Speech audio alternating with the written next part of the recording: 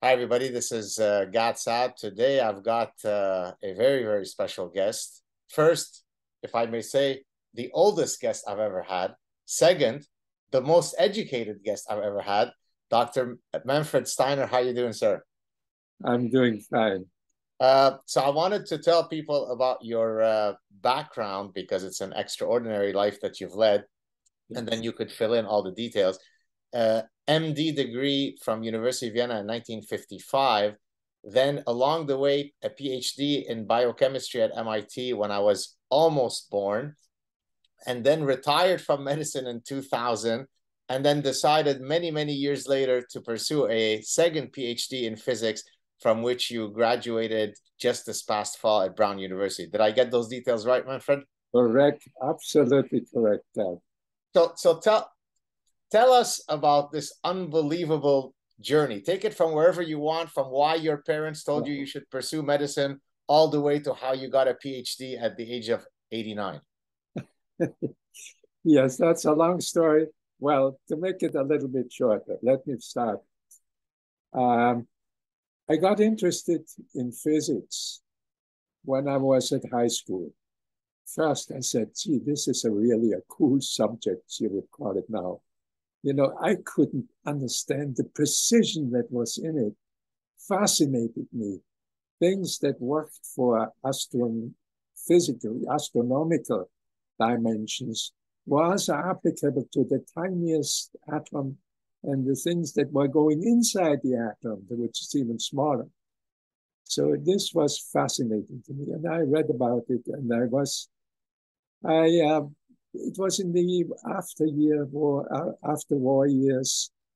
It was in the early 50s that I started um, to study eventually medicine. The reason why I studied medicine was my father had died during the war, I was killed. And my mother, I had an uncle who was a physician who actually was in this country at one time in the 30s to give a lecture tour.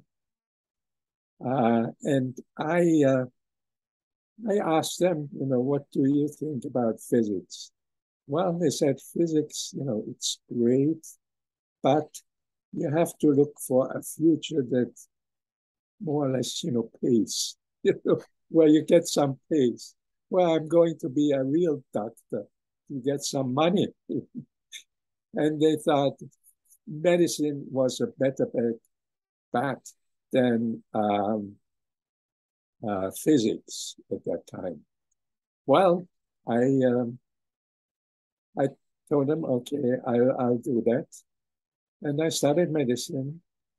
And then immediately after the graduation of medicine, I came to this country. I had some friends here, and they invited me to come to Washington, D.C.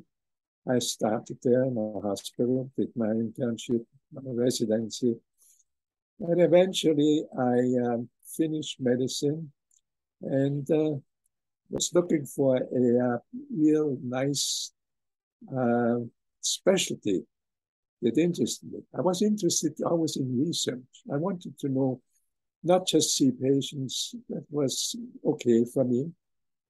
I liked it to some degree, but research was more my liking.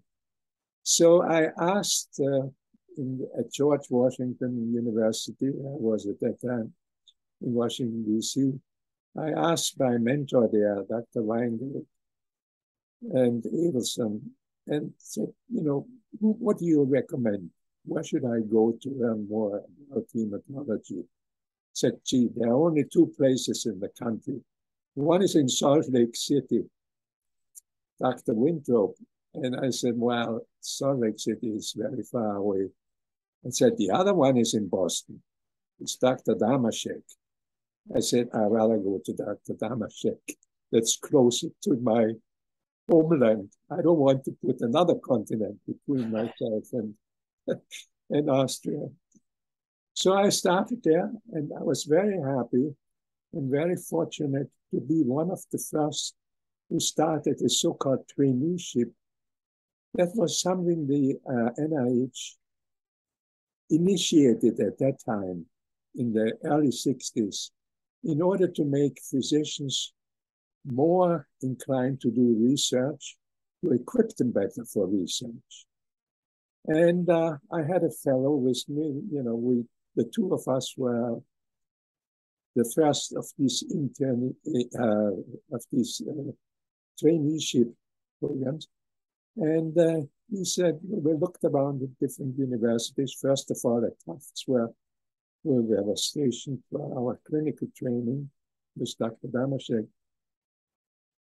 And we looked, but it was too far. It was in Medford, which is quite away from, downtown Boston from Tufts.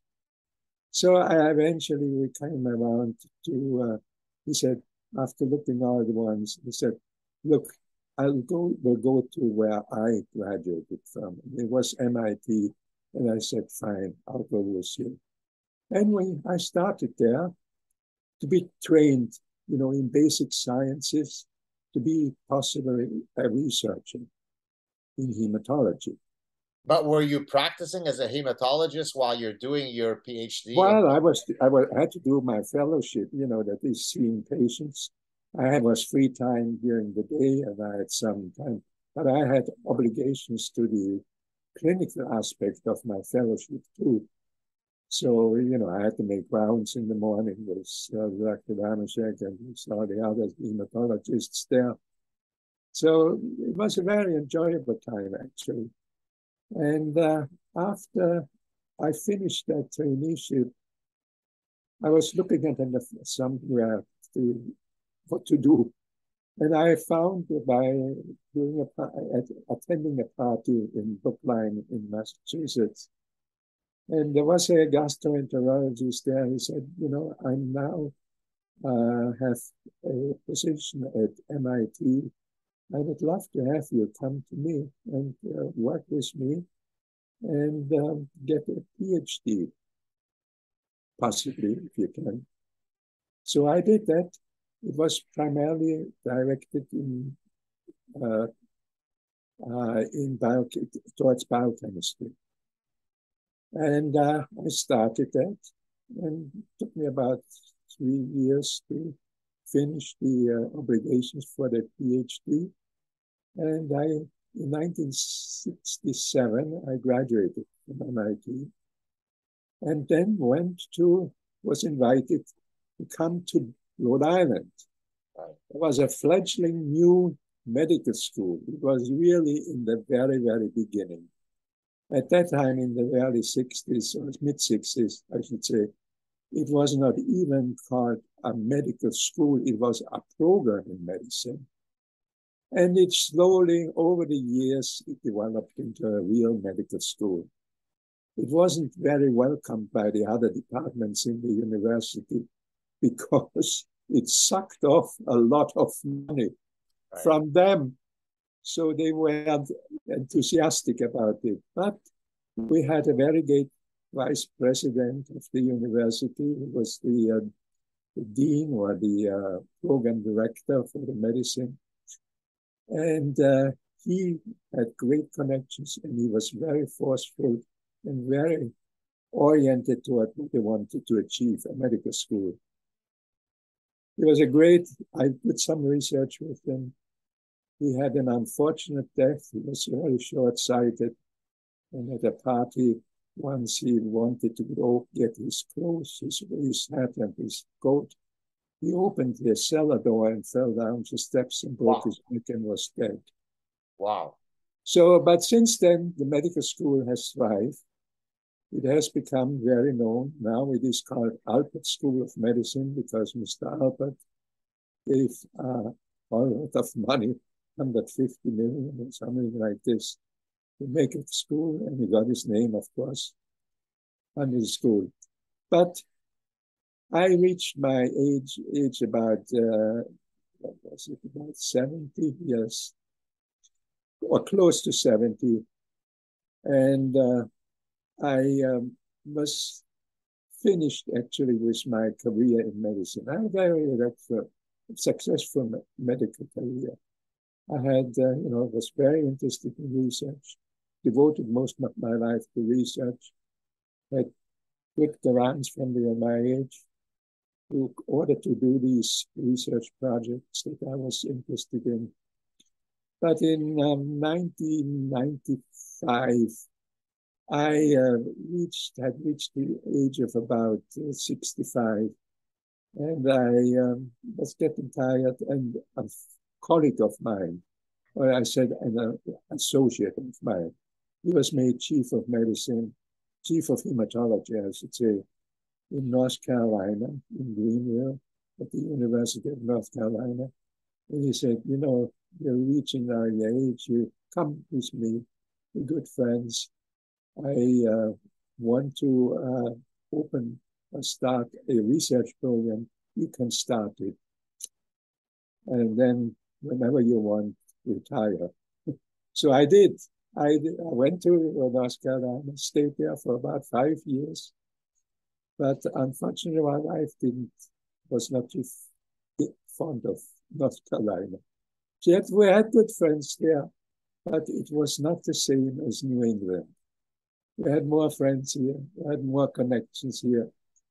So she went first home, and then I waited 5 years in order to get invested in my, well, actually the investment really didn't amount to much. It was my medical insurance, an additional medical insurance for the rest of my life. That was it. So I returned to Rhode Island. After that, it was in the early 2000s, and I was looking around what to do. I was just retired, sitting home, looking at television. I wouldn't do that. Sports, I'm not too inclined to sports. I love mountaineering, but I have one very big problem, and that's acrophobia. Uh-oh.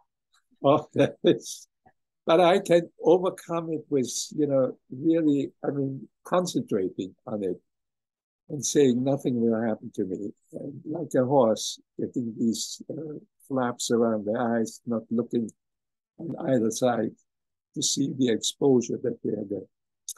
So that was my only thing. And I love to go to the Wyoming, to the Tetons, particularly the Wind River Range.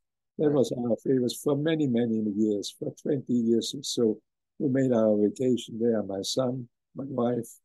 My wife wasn't too inclined about, she's Scottish and she loves the sea. But she had, went with us to look at the mountains. But she didn't do too much hiking. But my son and I did. So and at that time, I said, now it's time to look at also something serious. And I said, now is the time to go after what I always wanted, physics. Now, before you go on, let me interrupt you, Manfred. Had the physics bug been, simmering in your head all these years, or is it something that was reignited once you were looking for the next stage, or has it always been there haunting you? The physics bug had never left me since high school. Since I first learned about physics, I said, this is a fascinating, I wish I could do it. And I always said, when I retire from medicine, I will do physics. I don't know how old I will be, there may be things coming between, medical problems or so as you get older. But I want to try it. So I started. First I went to MIT, but that was just almost impossible to do because I had to commute from Rhode Island to MIT. It took, a good hour and a half by train, by car. And eventually I said, I can't do that. I was sitting in the waiting room at night waiting for my commuter train home to Rhode Island and did my homework there. I said, that's not it. And these are what? You're taking undergraduate courses in physics at that point? Well, I did some undergraduate courses in North Carolina because every faculty member was allowed to get one graduate course of his liking, free of charge. So I took physics there. I did basic physics, mechanics, electrodynamics, statistical physics. But did you have I mean, I know, of course, you were trained as a physician, you had a PhD in biochemistry, but that certainly doesn't imply that one has the mathematical acuity to be able to do physics. So did you have to also pick up all sorts of mathematical training along the way? Oh, well, that was part of my training at MIT in the 60s. Okay. I mean, I did calculus and higher mathematics, statistical mathematics. And so that just was part of my training at that time. So I was quite well informed. I mean, every physicist usually takes also a course in mathematics that is higher mathematics, covers, they presume the basic mathematics, calculus and integration and differential equation, etc. But from there on, you get sort of an introduction into the mathematical problems that you face in physics. So that was all taken then at the time when I tried to rejoin MIT. But eventually, after 2 weeks, I said, I cannot do that. I was getting up in the morning at 6, coming in home at 6 at night, doing then my homework. I mean, I had no time for my family. So I said, why don't I go to Brown? I mean, Brown has a good physics department. It has at least one Nobel Prize winner there at that time, Leon Cooper. And I said, I know the people there, and so I applied, and they took me, and they took me in their program. But I said, I'm going to be a special student. I want to spend my life also with my family.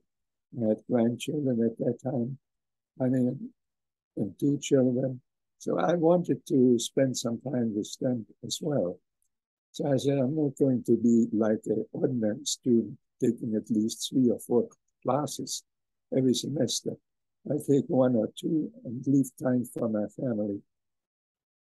So that went on well. And eventually, I took all the undergraduate classes that I required, and then went on to the graduate school and did all those classes that are required. Now, were you picking up, undergraduate or master's degrees on your way to your PhD, or you just took the necessary courses, but the final degree was only the PhD? I did the necessary courses. They did not require me to take a master's degree anymore. Okay. But in between, came medical problems, medical issues. Some of them were very serious, but I overcome them. None of them are long-lasting. It's not like a malignant disease, that will last forever. But these are problems mostly related to my heart. But it was at least 3 very, very tough problems that I had to overcome. But I did overcome them. And it just took them some time off, afterwards to recover from these issues. And eventually I finished my thesis, and I had a very understanding preceptor in it. And I then graduated. This was last fall, correct? Fall. That was last fall, yes. But I said I wanted to go to the commencement. I had to wait till May, but I got my diploma already beforehand, actually. That was just to see how it is, a commencement here. It was very impressive. And I must say, it was one of the most beautiful days of my life. Wow. When I came in the procession, from the university to a place where the titles were given out for the PhDs. The other people in the procession went to another place where the master's degrees were given out. And other places were for the medical doctors. So I went there, and we went through a big gate of the university that's opened only twice a year. And there was many people standing. And suddenly I was in my dress, my hat, Yeah. my dress for the PhD. And suddenly someone on the side calls me and says, "Congratulations, Manfred, come here." And it was the president of the university. Wow. He was standing there, shook my hands, and we talked a little bit. And then I joined the procession to the place where my title was given. And they said, being in, it can be, your family can do some acclamation when the person's name is called out, but not too much. Actually, when I came up, there was an applause, a roaring applause. I must say, I mean, it's not to enhance my standing here, but it really was so surprising. Even they gave me my colleagues all stood up, and everybody stood up. It was a standing ovation. Wow. Well, you certainly deserve it. Well, I mean, I know it was my age. That's why. Before you go on, thank you for that summary. Are you familiar? Has the name Dagobert Bro, does it ring a bell? Broh? Broh. Bro. I don't necessarily expect you to know him, but I thought maybe you might because he shares actually something with you. I thought you might. Doesn't ring a bell. No. So Dagobert. So let me take a few minutes to explain the context. I joined my university as an assistant professor in 1994. And around maybe 1996, I had read in the university's newspaper, I think the title was something, "Finally a Doctor at 91" or something. And so I said, oh, let me read this. So Dagobert Bro was a gentleman, a Jewish gentleman from Germany who had left, and I think I might get some of the details wrongly, but maybe 1933, just as the Nazis were rising to power in Germany. So he moves to Canada. He had always wanted to study and be an educated person, but the circumstances of life were such that he wasn't able to. So very much the way you had the physics bug in your head, he had the education bug in his head, but he was never able to pursue it.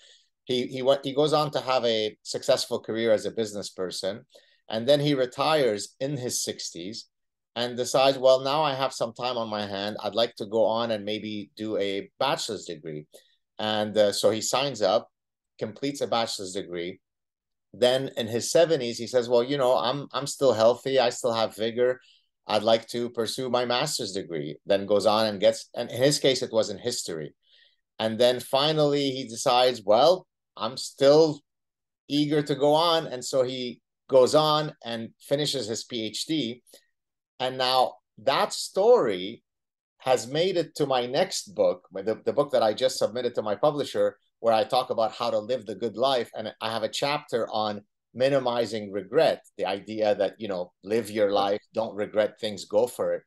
And so I'd always use Dagobert Bro's story whenever students would come into my office, Manfred, saying, hey, Professor Saad, I'm thinking of doing an MBA, or I'd like to maybe do my PhD, but I'm now 28 years old. I think I'm too old. What do you think? And so I would sit them down. I'd say, sit down, let me tell you a story. And then I would tell them the Bro story. And then, of course, that would kind of really inspire them that here's a gentleman who got his PhD in his 90s, and you're whining about being too old because you're 27 or 28. And so in my forthcoming book, I had a whole section on this gentleman. And then when I discovered your story, I had to go back and add your story as part of that section. So you will be referred to in my next book, Dr. Steiner. Oh, good. Thank you. Actually, I was looking at that time when I graduated. I said, I wonder if there are some old people like me who graduated. So I looked and Googled, and I found some people, yes. I maybe found Bro in it. But there was one older one in almost 100 Wow. in Italy. She was something, I'm not quite sure what she was. She wasn't one of, not in physics or chemistry or mathematics, but in something more like history or law. I'm not sure. But I said, well, I'm not good enough for the Book of Guinness. You're almost there. Top three. It. I mean, in a sense, what's incredible about your story is you are the true scholar in the purest sense, because you are doing it for no other reason other than the intrinsic pursuit of knowledge. Because by definition, it's not as though, and forgive me, I hope you're not going to be offended, it's not as though you're going to start a career as an assistant professor of physics today. So you are absolutely doing it for the love of knowledge, correct? Yes, exactly. Yes. Actually, some of my colleagues in the medical school when I was at Brown, they called me the Renaissance man, because I was interested in many, many different things. I mean, I was very interested in history at one time in my young years. And just subjects, I become interested, and then I try to pursue them as much as I can. Well, I read in an interview that you did that you may be toying possibly with the idea of another PhD in history. Is that true, or something to that effect? No. Now, physics now interests me so much. I'm writing a paper now. I'm trying to write it. It's a very complicated subject, part of my thesis. But it requires a very advanced degree of knowledge in mathematics, group theory, and manifolds and things like that. Wow. So it's a very, I'm trying to, do this myself. So, would you be able to collaborate with someone who might be able to fill in some of the mathematical holes? Well, yes. I mean, the paper will be written together with my predecessor, because he was, this is part of my thesis, and he was an essential part of my thesis. He gave me the subject, and he, fathered me in this way along to, if I got stuck in some place. So that would be with him. But I want to do this part now on my own. I want to do myself to see if I can still do it. I just have to, sometimes, I come to think, gee, is this really, me at 90 now? I said, well, I'm still capable of doing it, I think.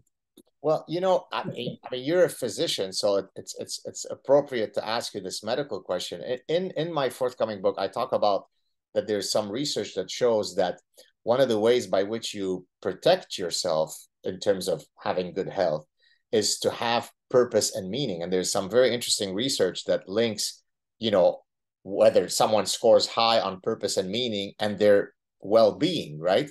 And so I suspect that the fact that you get up every morning with a gleeful kind of, rubbing of the hands, what am I going to work on next?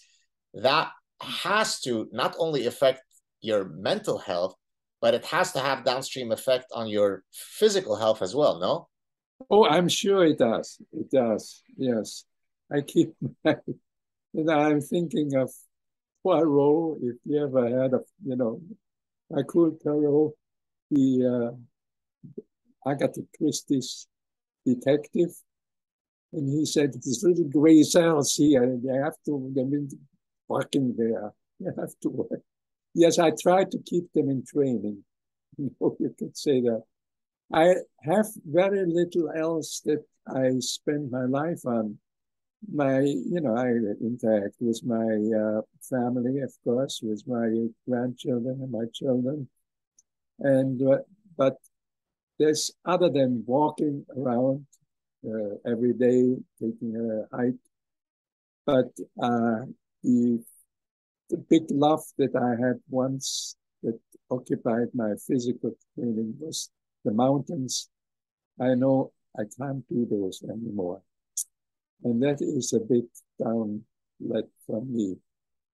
I mean, now, so I have to concentrate on what's up here in my brain as long as I can. What's interesting about your pursuit of, physics and mathematics is that while in some disciplines, age is a benefit in the sense that, you're building knowledge on top of knowledge, and so that your wisdom is of value. Mathematics is to some extent a young man's game, right? I mean, this is why the Fields Medal, we don't give it till I think after 40. And most of the great accomplishments that a mathematician will have will typically be earlier in their career. And it's unclear why that is. And yet you were able to completely break that mold because you said, I don't care about past empirical findings regarding age and mathematical abilities. I'm going to prove everybody wrong. Yes, you're absolutely right. Yeah, that was it. Yeah, I know. Physics is really most of the big discoveries in physics. If I look at these, go over the big elite in physics, they all were in their young years. They were less than, 40, 50. Exactly. But nobody made any, that I know, made any big discoveries after 70. I mean, well, you'll prove them wrong. You'll prove them wrong. 70, was a time when most people were already dead. We are living longer now. So maybe things are changing.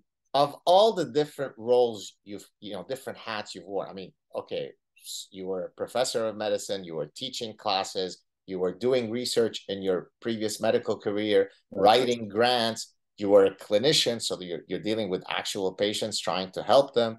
Now you're doing physics. Which of those different hats did you most enjoy? What was your clinical work? What brought you most purpose and meaning? Was it just sitting and thinking? I'm sure you loved everything, but which was the one that you couldn't do without if you had to live your life again? If I had to live my life, I could not do without physics. Wow. That is some love. I wanted to do physics. I said, I asked for advice, at the time when it came to choose a subject. My mother and my uncle, but their advice was so clear-cut. I didn't object to them anymore. I said, well, all right, I do that, but I still love physics. But you said I kept really, reading books about physicists, about physics in general. So I never lost my love for physics. So earlier when we began our conversation, you referred to the precision of physics as sort of one of the things that made you love it. Now, my background actually is in mathematics and computer science. That was my first degree. And of all the courses I've taken in my life, and of course, I too have had a long academic career, maybe not as illustrious as yours, certainly. The course that touched me the most was a course on formal languages. So you may be familiar with Alan Turing. Do you know? Yes. Oh, yes, of course. Yeah. And so when I took that course, Manfred, it was at such a level of profundity that it almost was difficult to imagine that a human being could be thinking at such a level. There was a purity. So there was something about pure mathematics that's so elegant that it almost borders on the mystical. So I'm not a very religious person, but you almost think that, if there is a God, he's speaking through the language of mathematics. So is it something similar to what I just described that draws you to physics? Yes, absolutely. You mentioned there,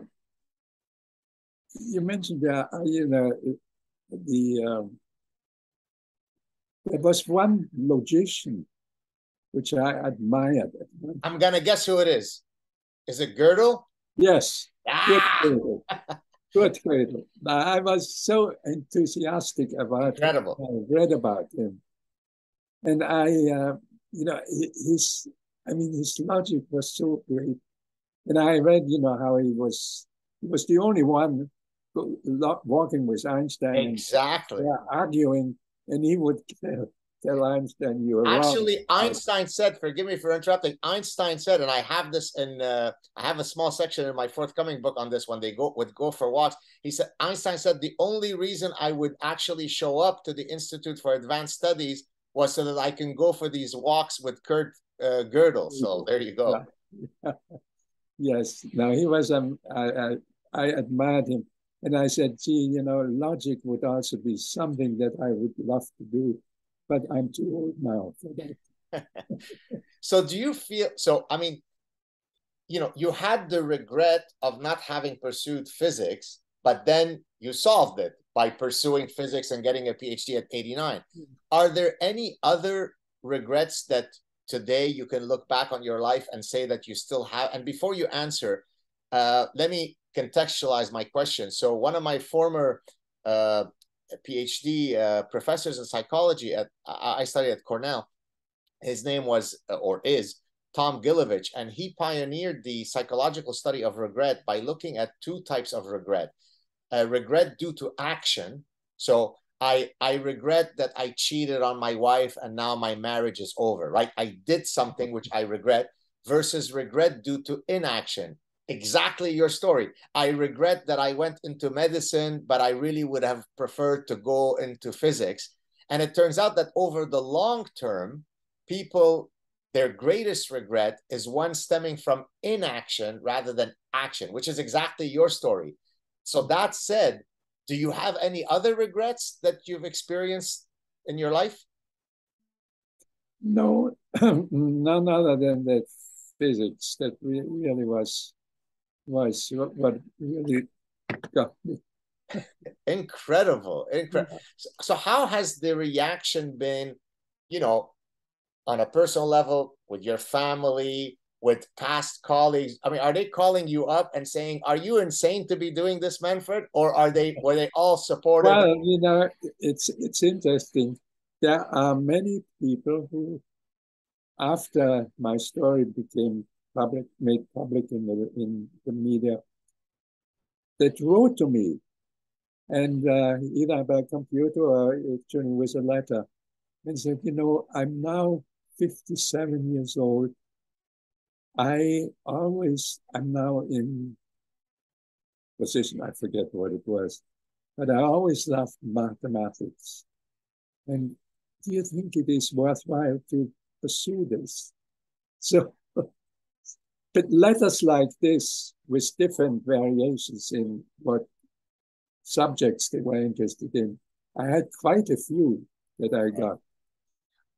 So people are, yes, I felt I inspired them in some way. Well, to me, I mean, there's a huge life lesson there to learn, which is, I mean, surely you've helped endless people as a physician, but now, in a sense, you're helping people not through the direct intervention as a physician, but in inspiring people to pursue dreams that they would have otherwise thought were dead. So it's a complete new form of healing that you're engaging in. Exactly. Yes. Yes. I hope to incite them to these hidden feelings that they have, regrets that they feel that will never be fulfilled. And now they see in me, it's possible to do it. It's possible that you can fulfill your dreams. Have you been invited? I mean, I'm sure you're probably uninterested in this, but have you been invited by all sorts of sort of motivational groups and life coaching groups to come and tell your story because it's so inspiring? Yes, I must tell you. First of all, I was invited by a group of Chinese doctors. But that, unfortunately, has never happened again. I mean, has never materialized, this meeting, because of the COVID. They had to cancel it. It was scheduled for, I think, in February or March. Then they got COVID outbreak in Shanghai. where it was from, and they had to cancel the Zoom meeting, which was about innovation, or no, it was about changing one's life, uh, in changing one's character of his pursuit in life. Then I had invitation. I still have one for October this year. TED Talk, TED Talk. Of course. Talk. Yeah. Look at you. Yes, I had one for a TED Talk at Brown. Unfortunately, I was not feeling well at that time, and I couldn't fulfill the request.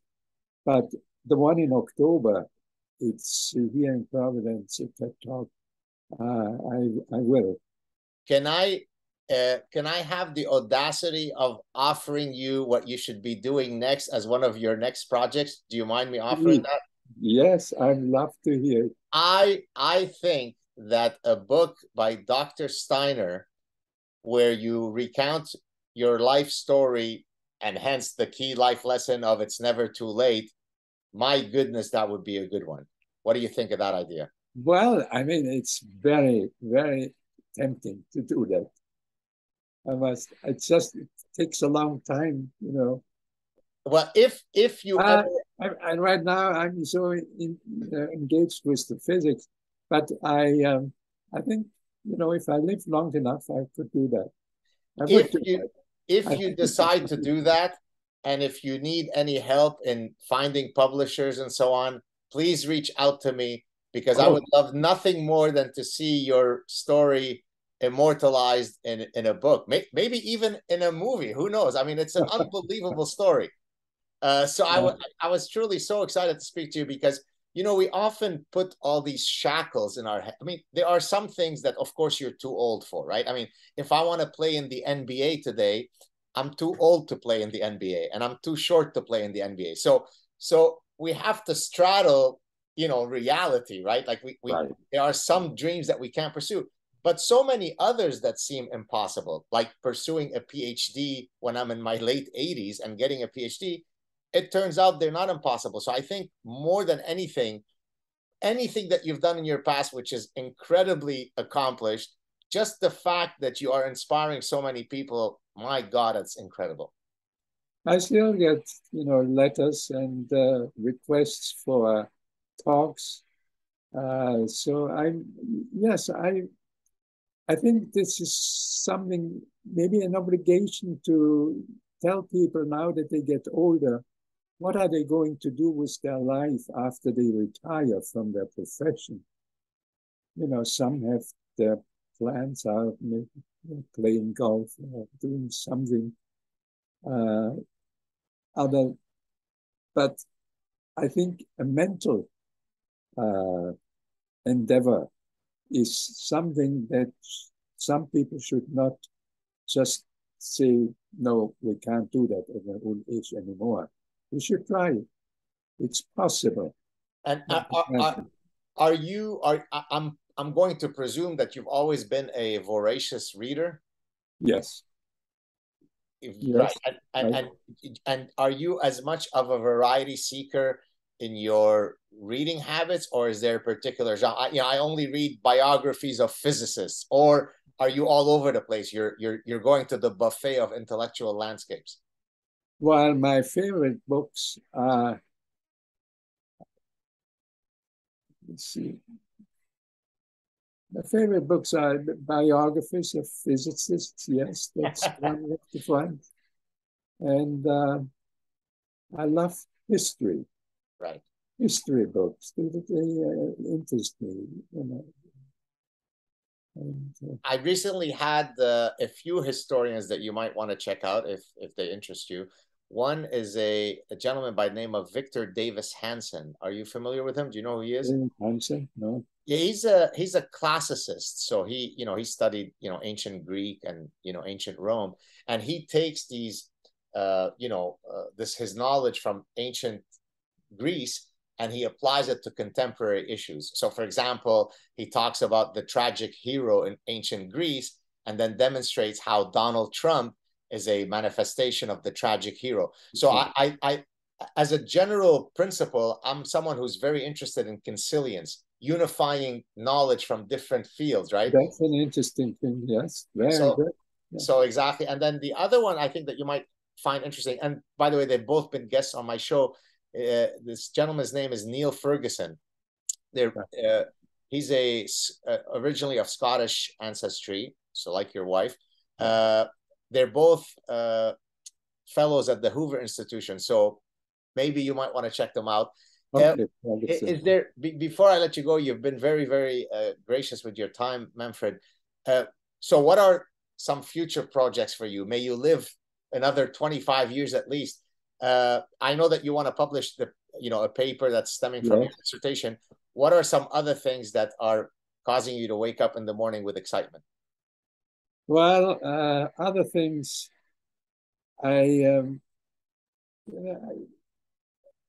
I said, other than I would like to start something in astrophysics. Wow. Astrophysics, now my present physics is condensed matter. Okay. That's the, but astrophysics, I always had a liking for it, except when I chose my preceptor for my thesis. I had a person that I liked from hearing his lectures, and he was in condensed matter physics. So I joined him, and he was willing to accept the septuagenarian and his class. He was quite an thinking, but most other professors did too. They love to have an older person in there. But that would be my thing to do. History would also interest me. It always interests me, and I think that these are two things that wonderful. Well, I wish you a much longer life. May you continue to pursue your dreams. You are a true inspiration. An incredible honor to meet you. Please stay on the line so we could say goodbye offline officially. It was such a pleasure to meet you, and please stay in touch, Manfred. Thank you so much, God. You were such a nice person to talk to. Oh, we really enjoyed this talk, this chat. You're too kind. Thank you so much, sir. Stay on the line. Thank you. It was far more deeper than most of the others that I had. Oh, thank you. I truly appreciate your words. I truly mean it. Thank you so much. Stay on the line. Sure.